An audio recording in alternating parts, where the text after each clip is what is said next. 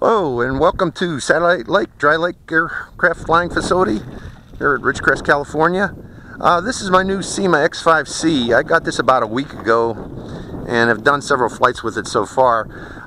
There are some issues with it that I'd like to actually demonstrate in flight for you. Overall, the aircraft is a nice looking aircraft. Has a camera. Issue with that camera is that it originally, as installed stock, it has a huge downward angle.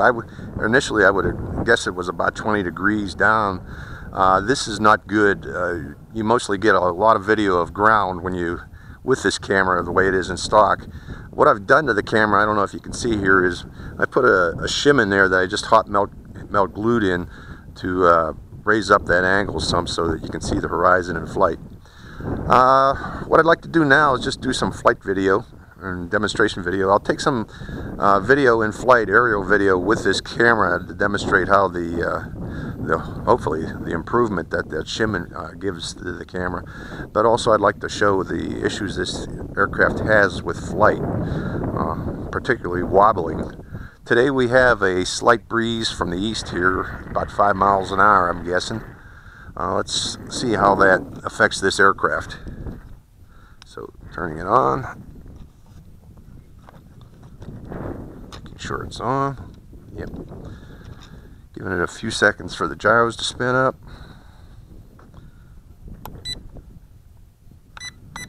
Okay, it's bound. Turn it on the camera by holding down this right button for 5 seconds. And let's go for flight. Okay, you see the wind here. Okay, I'm in low rate mode.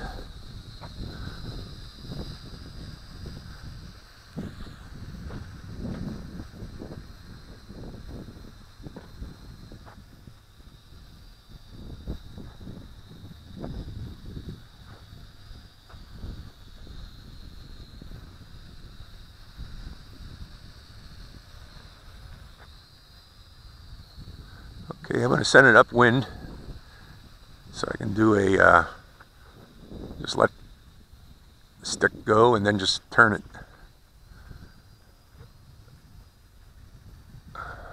Actually, I'm not seeing any of those issues yet. Seems to be doing very well. Okay, it's out of range.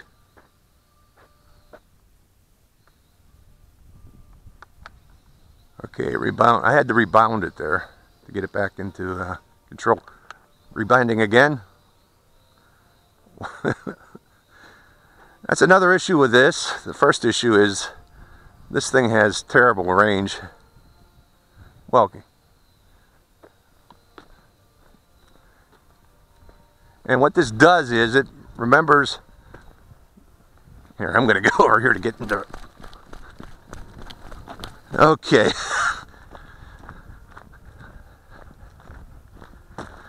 As you see there, when this thing flies out of range, it remembers the last input.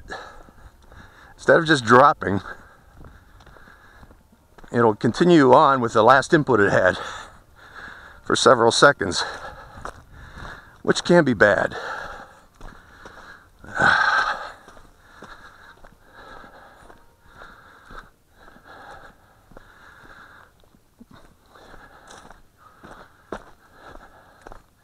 Luckily, I'm flying at a dry lake, although I don't particularly relish walking around these bushes because it's rattlesnake season.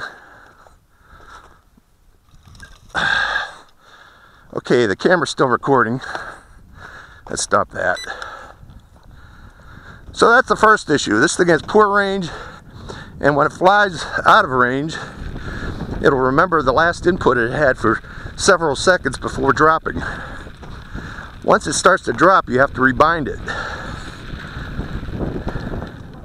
So, because of that, I can see a lot of these aircraft getting lost.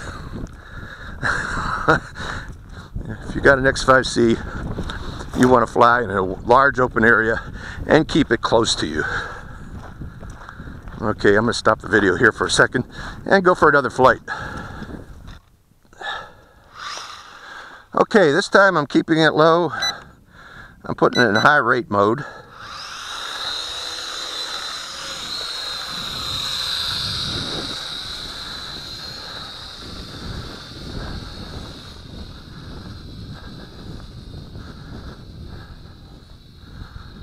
Okay, again we got that nice breeze here.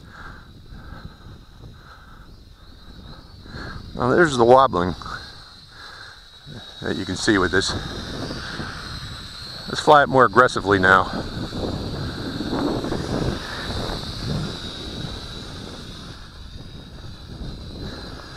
Okay, it's having a hard time going into that wind there.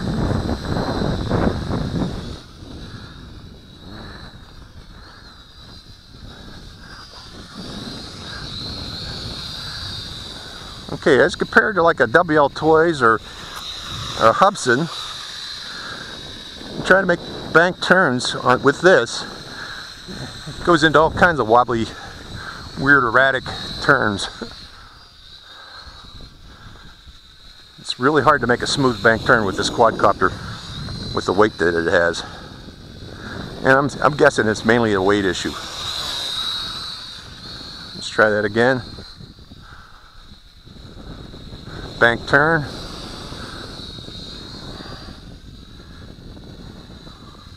It just doesn't want to do a bank turn.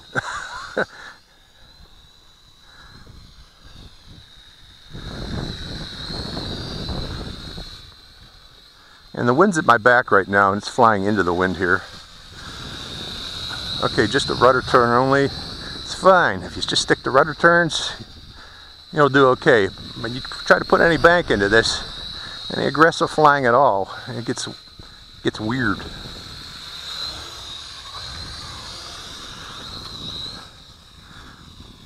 And I can tell you right now, it's mainly the weight of that camera. It's probably too much for it. Okay, let's take it up a little higher.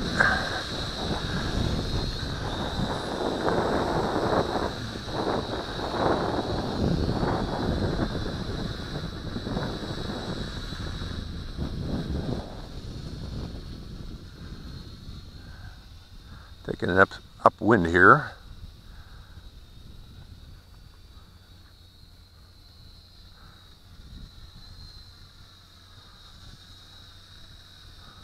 And that's the wind bringing it back to me here. So this requires learning some different flight moves because of that extra weight and weight issues of this aircraft. If there is a wind, I recommend flying upwind and then just letting it float. Don't try to fight that wind. It's just has a hard time. Okay, I need to fly my other quads here and do some test flights with them, but that's the Syma X5C. In hover, it's a great little quadcopter if you just want to hover. But again, if you want to do anything more than hovering, it has issues.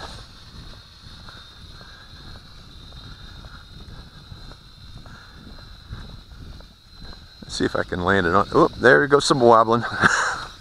Okay. That's today's test flight of the X5C. Hope you enjoyed the flight.